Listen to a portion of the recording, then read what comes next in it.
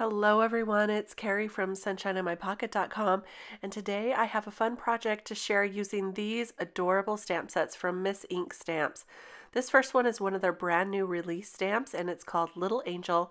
And look at all these cute critters that you get in this set along with the angel, and a lot of really great sentiments like you're an angel, have a heavenly day, do all things with love. And then look at this stamp set. I thought it would pair nicely with these banners. And so today I'm going to be using this largest banner here, this one, and I'm going to pair it with the angel and some of those critters.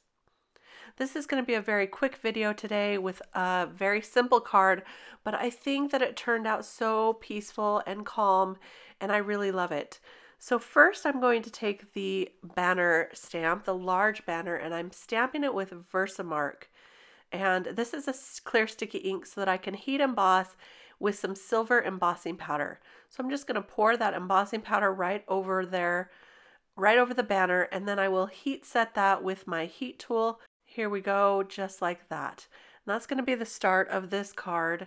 And then I'm going to take that stamp that says "You're an Angel," and I'm going to stamp it right inside the banner there.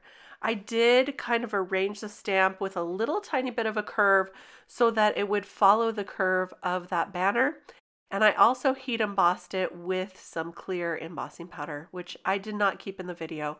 Now I'm going to take a blending brush and take this Scattered Straw Distress Oxide and lightly ink that on right in the middle of the banner. This is going to look like kind of a halo of light around this angel, and that's the look I'm going for anyway, so hopefully that's the look I achieved. And now I'm going to take a few shades of blue Prismacolor colored pencils, and I'm going to color up that banner. I also took white for the final blending, and what I'm going to do is first take the darkest color and I'm going to put it into the darkest areas of this banner. So where the banner is kind of folded over the top of the other part of the banner or this ribbon, that's going to be the darkest part. So I'm putting the darkest shade in there, and I'm going in with a very light hand, not hard, not pressing hard at all. And most of the time I'm putting it in little circular motions.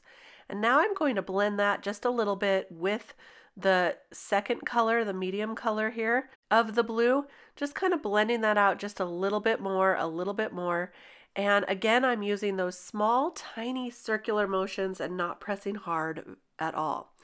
This is how you're going to get a really great blend.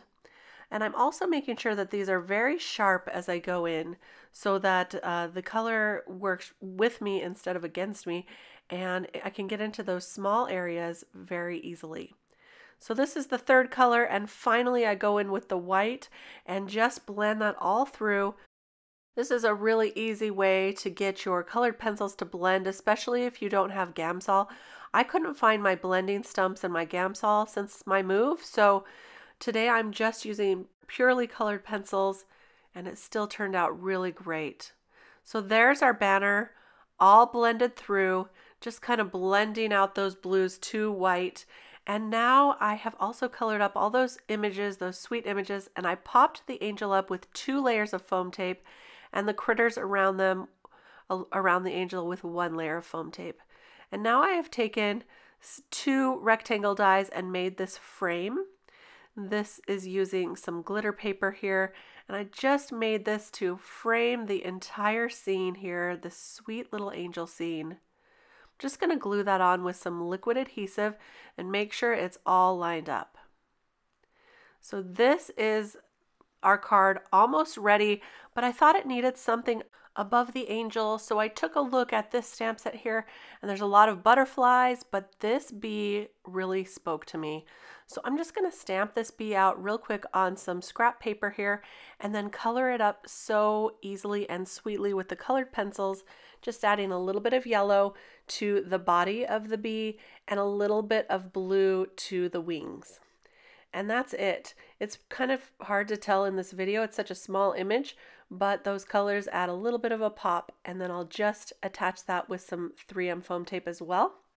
Now attaching it to the top folding card base. It's 110-pound paper, and I'll just glue that right directly to the card there.